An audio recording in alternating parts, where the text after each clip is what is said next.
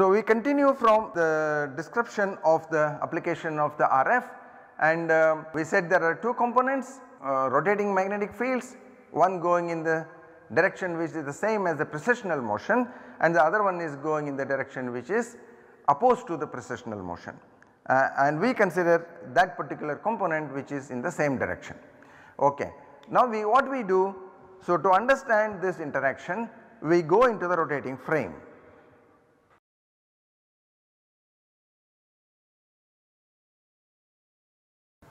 Which rotating frame we go? Rotating frame of RF.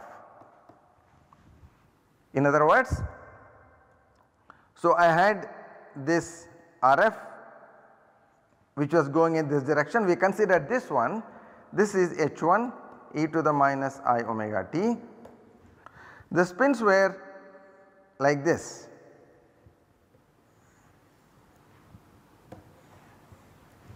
Okay, they were going like this, and this is also going in the same direction. So, okay, so therefore now if suppose I sit on the RF, rotating frame of RF means I sit on the RF and look at the spins. So when omega is different from omega naught, okay, this frequency is omega naught. When omega is not the same as omega naught, what will happen? What do I see? If I sit on omega and look at omega naught, what will be the precessional frequency? So omega naught precessional frequency, if I call it as omega r in the rotating frame, is equal to omega naught minus omega, right. So it is like going in the two different trains, one of them is going with the one frequency, other one is going with another speed. So it is the difference between the two speeds is what we see, that they are going with this particular speed. So similarly, if I sit on the RF and look at the spins, it will appear to me that the spins are moving with the frequency which is omega naught minus omega. And if I want to consider this as a magnetic field, just as we said omega naught is equal to minus gamma h naught. So omega r will also be equal to minus gamma, another field which I call it as HR, and this will be the field in the rotating frame.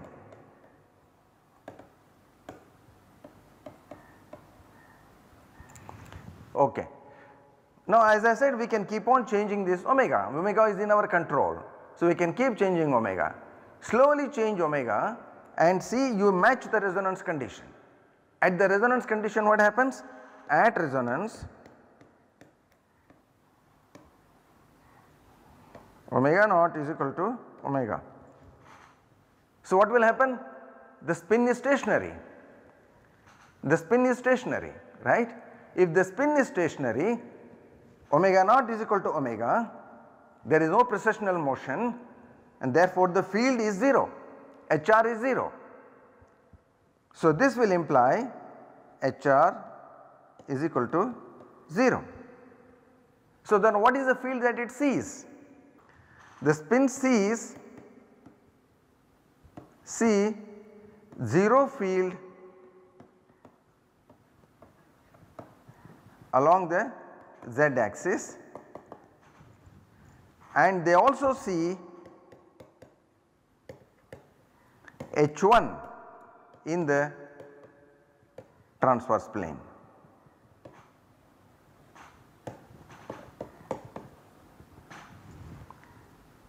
Okay. So if I draw it here, so I have the spin here and I see an H1 field here. So this spin will interact with this H1. So it has to orient itself with respect to the H1. So spins will try to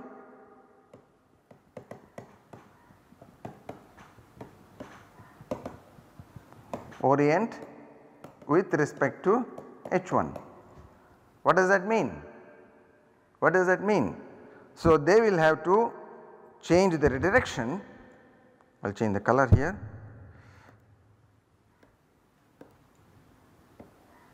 they will have to move towards the H1 because the H1 is in the transverse plane. It moves in the transverse plane, so therefore the magnetization moves in the transverse plane. The net magnetization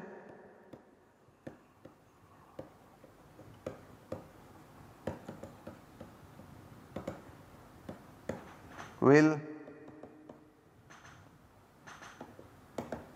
tilt away from Z axis. Okay.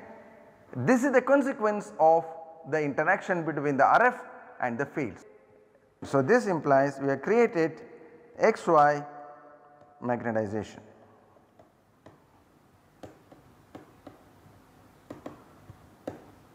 Which was 0 in the beginning at equilibrium. Once we apply the RF field, we have created XY magnetization.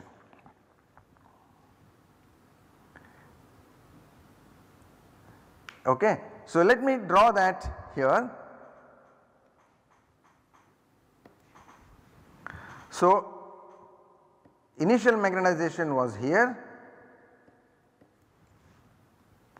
and when I apply the RF, I created some magnetization in the transverse plane. If I continuously apply this RF, entire thing will have to orient itself with respect to the RF, but this will take a long time, okay, and that will take a long time, but we do not apply it for that long. So what happens is, therefore the magnetization will start precessing in the transverse plane, okay. So this transverse magnetization, it is not an equilibrium situation.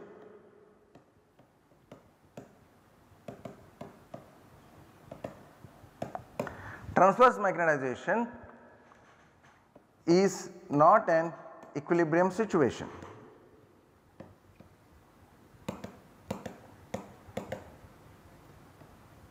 Because equilibrium situation was magnetization was only along the Z axis.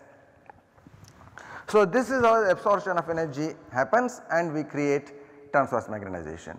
And if we look at this transverse magnetization, the transverse magnetization will start precessing in the transverse plane. This will start rotating in the transverse plane.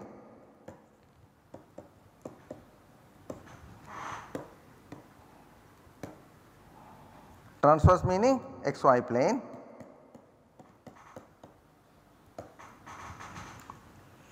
Okay, and therefore, and if you have a detector in this transverse plane, this rotating magnetization will induce a signal. The rotating magnetization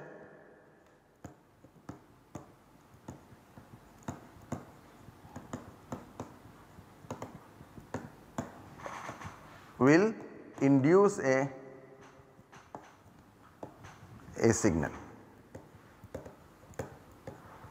Induce a signal meaning what? It is an electrical signal, it is a voltage. So this is the voltage in the detector kept in the transverse plane. This is my NMR signal, okay. So this is the NMR signal. So you see, we saw how an NMR signal is observed. Quantum mechanical picture told you that okay, if you supply energy it will lead to absorption of energy. What does absorption of energy mean? Absorption of energy means the magnetization which was along the Z axis in the absence of the RF will tilt away from the Z axis and create some transverse magnetization. This transverse magnetization will have to recover back to equilibrium, and while doing so it is precessing along the transverse in the transverse plane, it rotates in the transverse plane, and this induces a voltage into the detector, because always the rotating magnetization induces an electrical voltage. This is a common law of physics here. So therefore we get the NMR signal. Okay. So that is how we get signal, but now this signal will also decay, the signal will also decay. Why? Why? Because the magnetization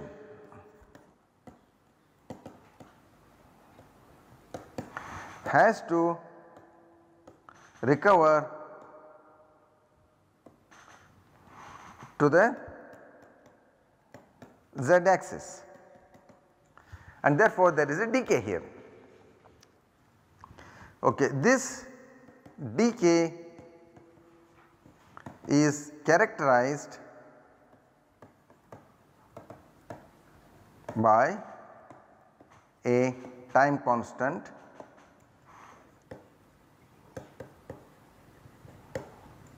known as transverse relaxation time.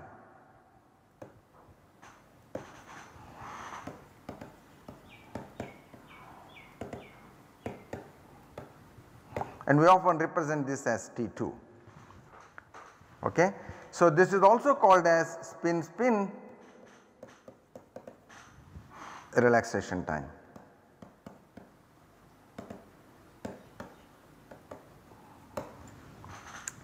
Okay. So therefore we have introduced these two concepts here, that one is the spin lattice relaxation time and the other one is the spin-spin relaxation time. Spin lattice relaxation time is also called as the longitudinal relaxation time. So the T1 is also called as longitudinal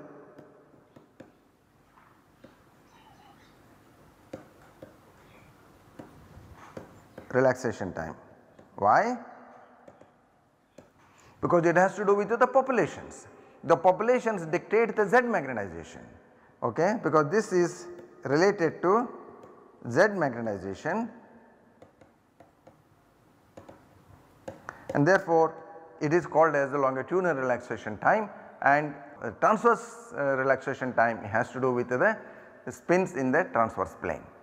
Now there is one more concept which we need to understand here, that is transverse magnetization represents what? It represents a kind of a phase coherence between the spins. Transverse magnetization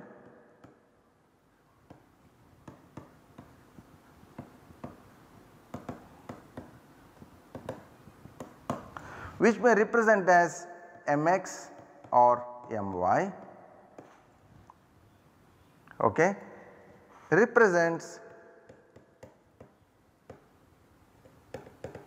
a phase coherence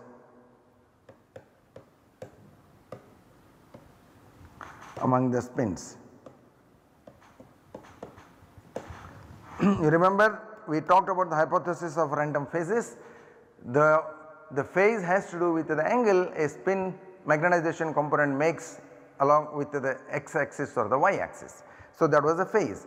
So in the equilibrium situation, this, because of the randomness of the orientations of the spins, there was no correlation between the phases of the individual spins, and therefore there was no transverse magnetization. The phases were random and therefore there was no transverse magnetization.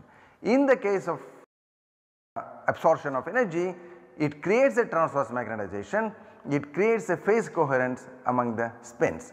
Therefore T2 also represents loss of phase coherence.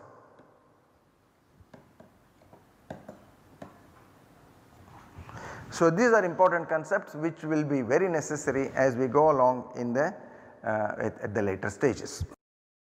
Okay. Look at one more concept, that is, which we are, suppose we are not at resonance but off resonance situation.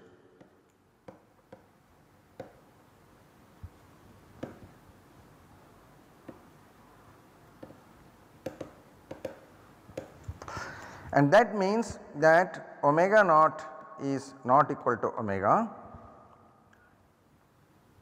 okay. So therefore omega r is not equal to 0, okay. So how do we represent this? So we have, let us write here. This is the HR corresponding to the omega r, and this is my z axis, and let us say this is my x axis, and I have here the H1 which is going with the frequency omega. Of course, it is not stationary now, it is going with the frequency omega. So, this is precessing here, and HR is the field along the z axis in the rotating frame, because we are sitting on the RF and looking at it. Okay. And now what is the field, effective field? The effective field is a vector addition. So, suppose I have this vector here like this, the HR is represented like this. Then I will have here an addition, vector addition, which is this, and this is called as H effective, the effective magnetic field. So, H effective is the effective magnetic field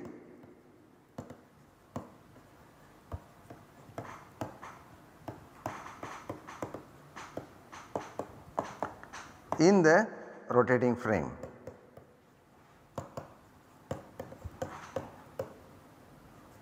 Okay. So, I can represent it in this manner. So, I have here H effective, and this is my, this is HR, this is H1. Of course, this effective magnetic field also keeps rotating, because the H1 is rotating, therefore effective magnetic field also will keep rotating along the in the transverse plane. It keeps changing depending upon the magnitude of H1, it will have a different orientation.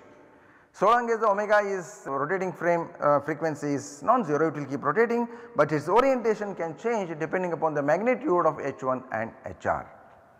Okay. So, this is the off resonance condition, and depending upon that we have different creations of the transverse plane, the magnetization in the transverse plane. Okay. So, now we have, this brings us to basics of the NMR spectrometer. So, the NMR spectrometer consists of a magnetic field. So, we have the magnetic field. So, let us say, so we have this north south magnetic field, and we have the sample here. Okay. And then we have a coil around, which is the RF, use the different color.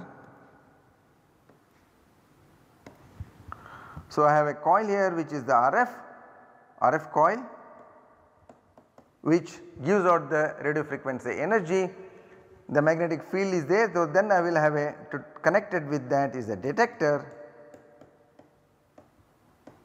which detects the magnetization. So, this is the basic component of the NMR spectrometer. There are so many other things which are important here. Of course, the technicalities we will not go into that. Okay. So, now let us look at kinetics of resonance absorption. Kinetics of resonance absorption.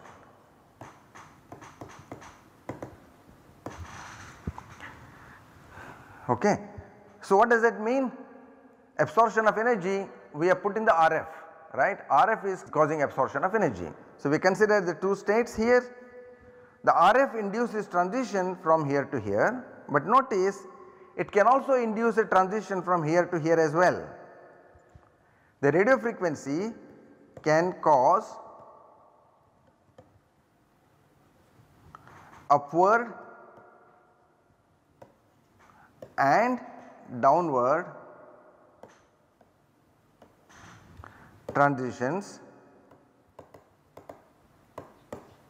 with equal probability.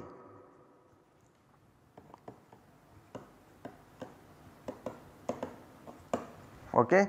So, we represent that probability as P, this is the RF induced transition probability.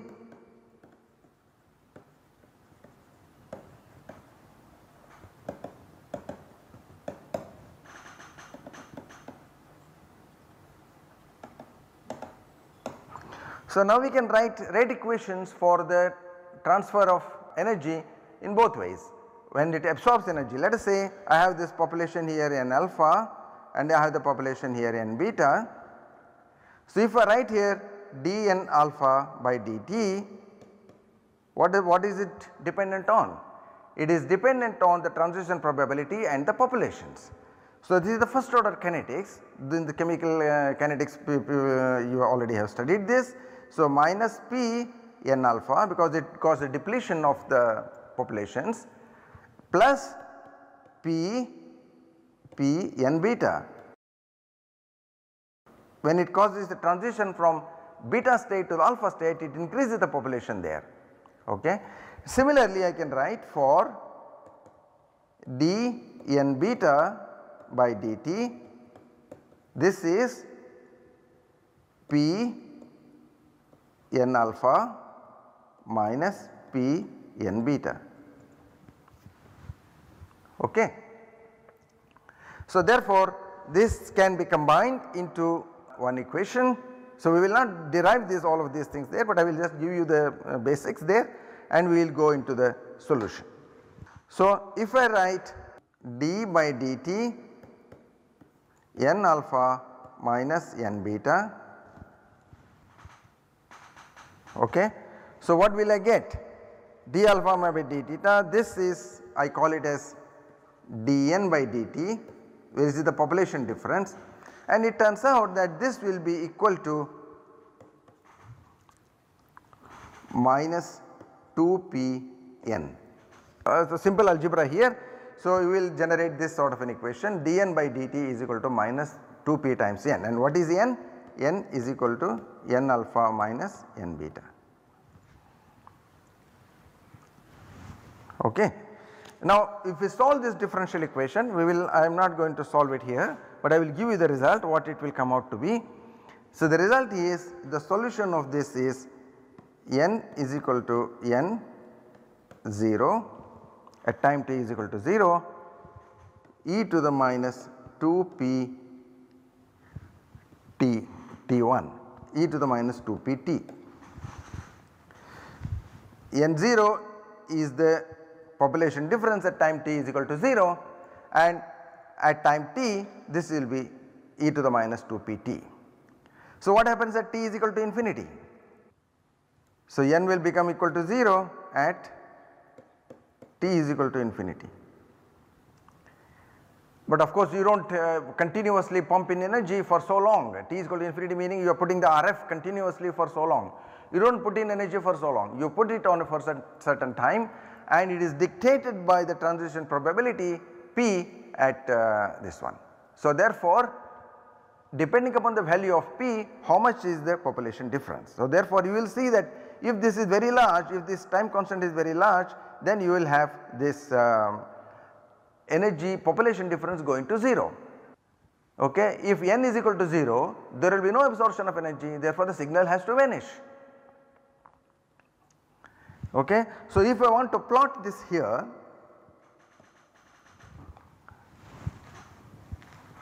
n versus time, it will be like this. So this is the initial population difference at time t is equal to 0, then eventually it will go down to 0, and this depends upon the value of p, relative values of p and t at what time you are looking at. However, we always see some signal, right. In an NMR experiment we always see some signal. So what does it mean? So how do we reconcile this? We always see an NMR signal. Notice here we have ignored one thing. We ignored the fact that there is what is called a spin lattice relaxation. Spin lattice relaxation is trying to bring this population difference back.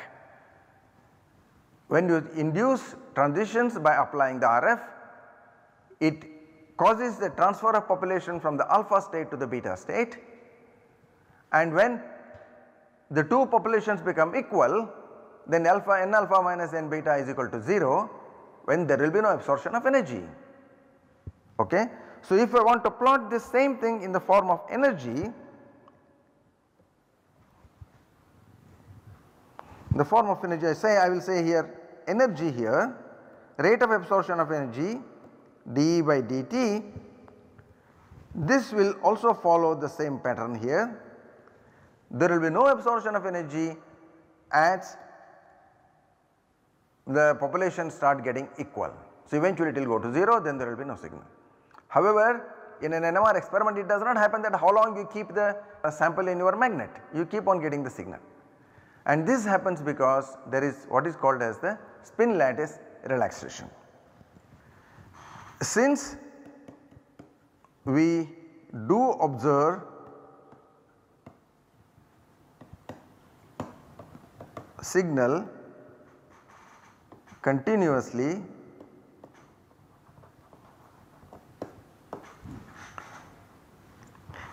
there must be some mechanism for re-establishing the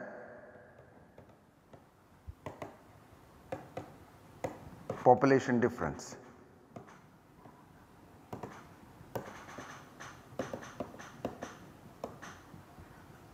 And this is the spin lattice relaxation which we had ignored.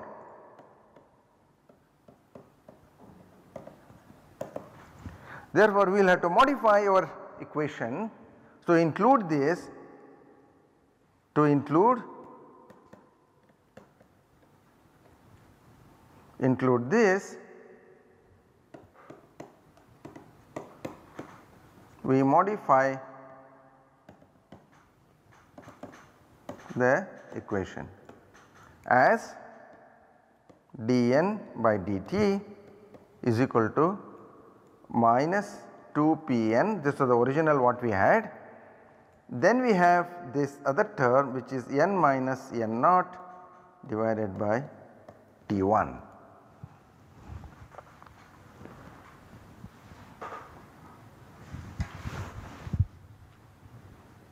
So, if you want to continuously observe the signal without n becoming 0, then what we should say, we look at the steady state where n is not 0. So, at steady state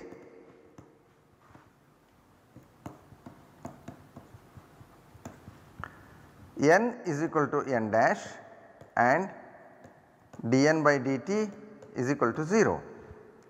So, when we do this we get,